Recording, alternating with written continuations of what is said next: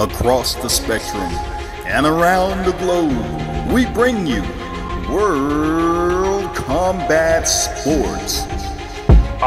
World Combat Sports, yeah. World Combat Sports, yeah. World Combat Sports, World Combat Sports, yeah. World Combat Sports, yeah. World Combat Sports, yeah. World Combat Sports, yeah. World Combat Sports, yeah.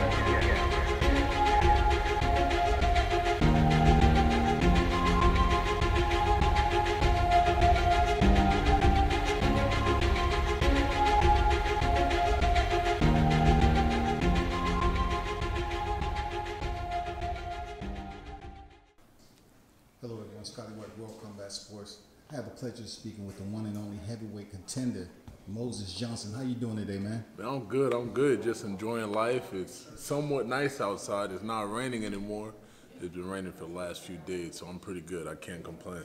Oh yeah, man. I had the pleasure, you're telling me earlier, you're basically from Long Island, but now you reside here in Rock Hill, South Carolina. How's that transition been for you in the sport of boxing? Coming down here, relocating, and getting into training? Honestly, it hasn't been that bad. I mean, the training is a lot harder than it was in New York, so I can't complain. It's tough. It's getting better. It's getting good though. The sparring's great. I'm getting good work down here, so I can't complain. So coming from NYC, talking about getting work, how was that like for you? Like, what did you look for specifically as a fighter up there in NYC? Was known as the boxing mecca, right? Yeah. And to come to here in Rock Hill, South Carolina. What is the specialty? What's the difference? Well, the difference, in New York, is like when you spar, you spar. It's not like, oh, we're gonna work on this. Like when you spar, it's just like the Philly gyms. It's just like the Philly Wars. You go to Brooklyn and spar out there. It's like you better get a good night's sleep. You better eat a good breakfast. But out here, it's good work. I have a few guys I'm working with. They're just working on the techniques to get to the next level. It's not killing each other. So. Well, I gotta ask you though, what brought you down here, man? Oh man, I actually met my coach, Mike Englert, and shout out to you, coach. Yep. So when I was in New York, things were just kind of funny as far as me training, and I was like, man, I need a new fit for what I'm trying to do. I want to be the best. I want to be a heavyweight champion one day. And so, I was like, I figured I'd come down here, try it, and I just picked up and moved everything down here, and now I'm here. I moved here last July 2019. What brought you to the sport, man? How long you been in the game? I started when I was 18. Actually, I started when I was 17. I'm 27 now. And I just wanted to learn. When I was younger, my dad would teach me karate and a little boxing here and there. But then I transitioned that to football and basketball and wrestling. And then one of my friends, Elvis, was like, yo, come to the gym, check it out. I was like, I'm kind of, but I went and I fell in love with it. And now here we are. I'm 6-0, 6 knockouts, so everything's going pretty good. Yeah, I heard that, man. You're undefeated. Yeah. Unblemished. What I'm saying? Yeah. How's the rise been for you? What have you learned on that undefeated record, man, as a fighter? You got to stay humble, because anyone could lose. Anything could happen in a fight, so you just have to stay dedicated to your craft. No matter what level you get to, whether you're fighting in a gym, whether you're fighting in the Garden or the Barclays, you just have to stay dedicated to your craft, and that'll pay the bills, and that'll make you successful down the road. What's been your best fight so far, man? Man, that's a tough one. Because me, I'm my own worst critic. I think all of them could be better, but I would have to say in my fight in October, I fought actually on the UFC card in Canada. In Canada, I stopped the guy. He didn't want to get up. He didn't want to come back out after the second round. So that was a pretty good one. So you're in the heavyweight division, man. Right now, the state of the heavyweight division is being shook up a little bit because you got the unified titles in the UK. You got Deontay just losing the WBC. Yeah. How do you see yourself with the medium contenders on the rise, like the Dubois, the Joyces, and all those guys? Man, I'm excited because, like you said, the heavyweight division has been at a low point. Now it's finally coming up. You got these great guys like Daniel Dubois, Joyce. So I'm excited to fight all those guys one day. I'm excited. So who you want first, man? I know you mentioned some names of some individuals that you sparred with. You know what I'm saying? Who would you want first out of the names? Man. If you had the opportunity to get the call up, man, who would you like to face first? Like I said, I want the smoke with all those guys. It don't matter who comes, who's last, who's first, who's last. You know, we train to fight everybody. So we stay in shape for everyone, and whatever they have, we're gonna be there to meet them. So we'll definitely be ready when that time comes. What has been the most difficult part of boxing for you? You know what I'm saying? You say things was a little funny up there in NYC, and I understand what you're saying. Yeah. But for the fans who tuned in, you making that transition down here to Rock Hill, meeting your coach, you know, what has been the toughest part for you as a fighter? You know, keeping your unblemished record, getting into training, and learning more about the sport. Yeah, honestly, I would have to say not so much the dedication, but just the grind. You know, like doing it so long, it's not like it's no such thing as an overnight success. So like you could grind for 8 years and nothing could happen, and in that 9th year, everything could blow up. Yeah. So you have to just stay dedicated, and it's tough, you know, because sometimes you work so hard, it's like you're staying stagnant, and you want to get to point Z, but you have to go through A, B, C, D. You have to go through the certain steps that all the greats went through. Speaking of stagnant, man, you know, you got to stay motivated one way or the other. Yeah. What's some tunes you listen to get you in the mood, man, before you step in here and cause some pain? You know what I'm saying? I gotta throw Nipsey out there. All right, I like that Nipsey. I like the game. I like. Oh, 50. you still like the game? Yeah, Okay. man. That new album, not that bad. Okay. Not that bad. He don't have control over his publishing rights, though. Yeah, Anyway, man.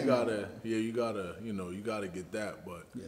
I basically listen to everything. It kind of depends on what mood I'm in. You know, I listen to Lenny. Okay. Somebody got me stuck on Lenny. Who got you stuck on Lenny? My coach. Okay. So it basically depends what mood I'm in. So Lenny might be the preparation music. Yeah, get a little stretch in, you know. I A feel little you. cool down music. What about when you out on the road doing road work, man? You know. Let's see. I like that Little Baby, that new album. Okay. That Gunna. Just gotta get after it. No matter how tired you are, just keep pushing, keep going. So, when should we see you back in the square, man? You know, being with the pandemic and everything, the boxing gyms were shut down. It totally changed the scope of boxing all the way around, man. Definitely. And as media, I was like thinking about the fighters. Y'all really don't get a stipend. Y'all really have to find an alternative place to work if you don't have that stipend coming in. So how you been able to survive out here, man, during the COVID-19 shutdown? Man, just time management, money management. You know, you have to be smart. You know, you got a lot of dudes who are still out here going to the club, spending money that they don't have, and then they get in the tight bind. But you know, that's it. You know, I've seen a lot of smart. fighters. Now I know you had in the heaviest division, but I've seen a lot of fighters pick up some weight. We talking about 135, 140. They sit at 170, 175 right now, man. Yeah. So what have you been able to do to maintain that diet, you know, and your discipline? Just, you know, that road work. You know, a lot of people are like, oh, the gyms are closed, I can't work out, but the roads are never closed. You could go do some sprints, you could get your hill sprints in, you could jump rope. You know, that's just another excuse that people just want to throw out, oh, I can't work out, but you can work out. You can shadow box. You can find other ways to get a good workout in. Absolutely, man. You know, in your division, who do you see right now as far as being one of the best, the top 1 and 2 fighters in your division right now? Man, that's a tough one. I would have to say Tyson Fury. You know, he's up there. That awkwardness. Yeah. And he's such a big guy. You know, when you fight someone that big, it's like, man, what do I do? You know. Speaking of Tyson Fury, Moses, if you was in the ring with Tyson Fury, just say for instance you had to fight him, what is the game plan you would have to negate what he was able to have success with Deontay Wilder? Go to the body. Okay. None of these heavyweights go to the body. You know, those body punches are a good investment. You know, it happens over time. So, you know, a lot of people just want to hit the guy and have them feel it, but you hit him a few times, angles, movement, and I think that could do it. So Deontay facing that adversity that he faced, what do you think he did wrong as a fighter and allowing Tyson Fury one, who came in 273 pounds, leaning on him, and then, but yet he was still landing some good combinations. What could have Deontay Wilder done better? I think as far as like when you got a big guy who leans on you, don't fight it. Like if he's leaning on you, just go with it. Because you waste a lot of energy trying to push back into it and try to, and he should have moved more. I think he should have moved more and just went to the body. Because you waste so much energy trying to muscle and move that guy. Yeah. And he's a big dude. He's not, If they were the same weight, then it would have been easier. But, he had, like 50 pounds on Wilder. So moving that extra weight's a lot. It takes a lot out of your legs. I'm pretty sure you learned a lot in your process of growing as a fighter, still undefeated. What's some of the names you have sparred with in the gym, man?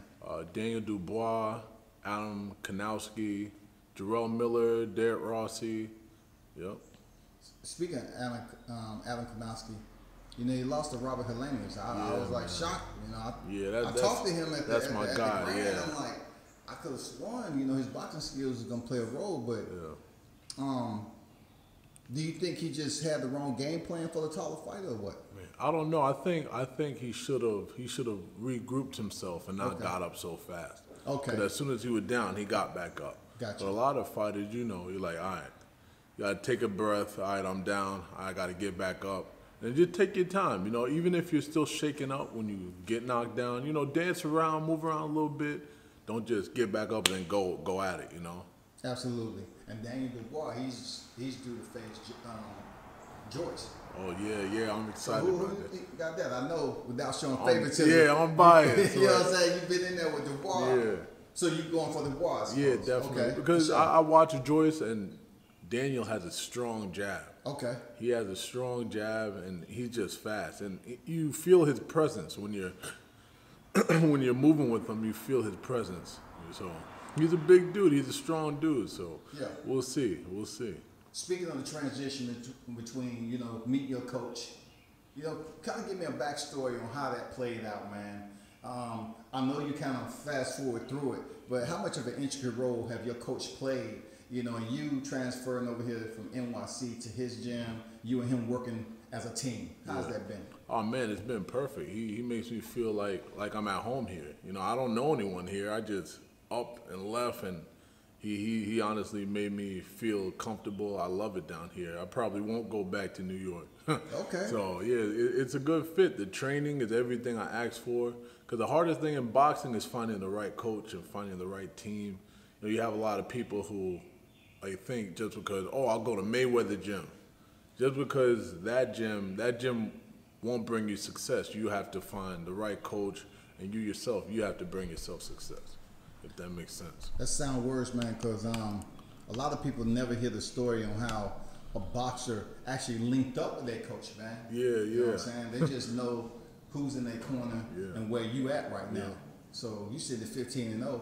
Don't nobody know the road travel, how long your coach been with you. Exactly, because a lot of cats be like a Canelo's camp would be a good fit because Canelo, but you might get there, the work might be good, but the bond might not be there.